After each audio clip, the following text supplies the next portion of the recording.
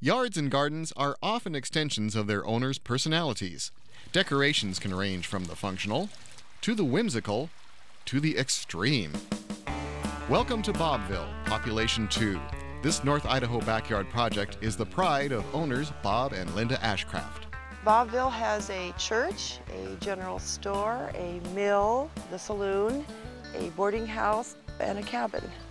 Bob Ashcraft is an engineer with a background in construction, and his wife Linda is an artist. They share a love for Old West towns, and in 2002 they decided to build a town of their own. Well, Bobville originated with my wife wanting a pond built in our backyard, which at that time had no landscaping at all, just a little bit of grass. And so when we constructed the first pond, she really didn't like the way the backdrop looked looking into our horse yard, which was pretty much devoid of anything except trees. I wanted a fence, a new fence, and I didn't want it to be like anybody else's. It had to be colorful.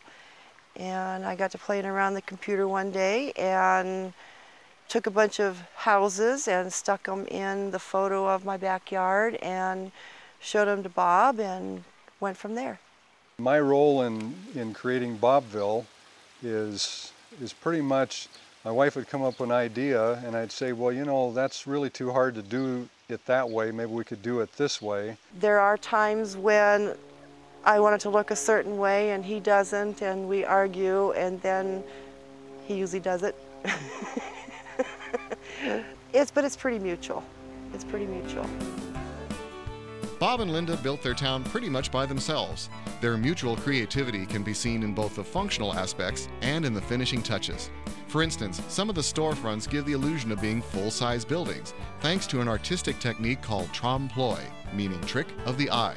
Inside the mercantile, I have painted a trompe-l'oeil scene of the inside of an old general store, probably 1890s general store. And if you stand back, it looks as if the room is maybe 16 by 20 when it's only 4 feet deep.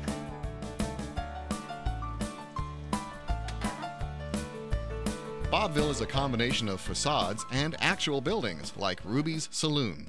We came up with the idea of having a bar that we could actually go into if the weather was bad. And that was the first building, the full-scale building that we built.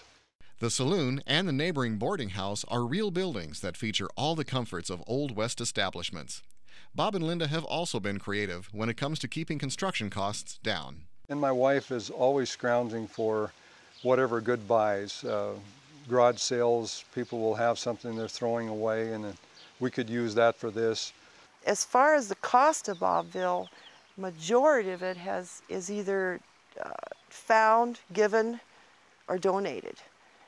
There's very little that we actually spent. Thriftiness was also part of the inspiration for Bobville's newest building, the log cabin. We had some used lumber from my son-in-law. His father had torn down a cabin, so we can't let wood go to waste, and it was cabin lumber, so we decided to build a log cabin. The cabin was probably more his idea this time than any of them. Where to put the rails and when to put them, and I just kind of let him do his own thing. He worked all winter, every evening. We haven't been anywhere for quite a while.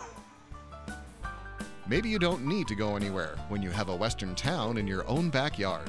The whole thing has just been, you know, kind of an interesting journey, and also the fact that we can do things together. My wife does a lot of the painting and the designing and the computer animation, and I pound nails and build.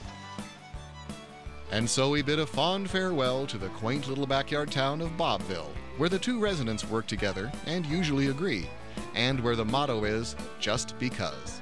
Because people would ask us why we did this, and why would we want to go to all this work. And for us, it was not work, it was pleasure, and it was just because.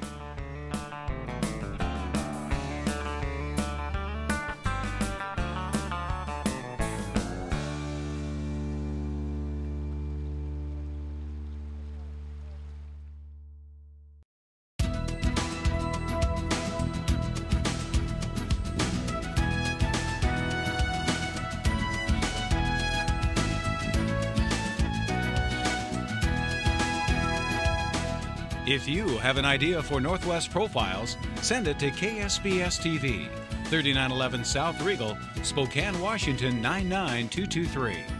Northwest Profiles is a presentation of KSPS Public Television.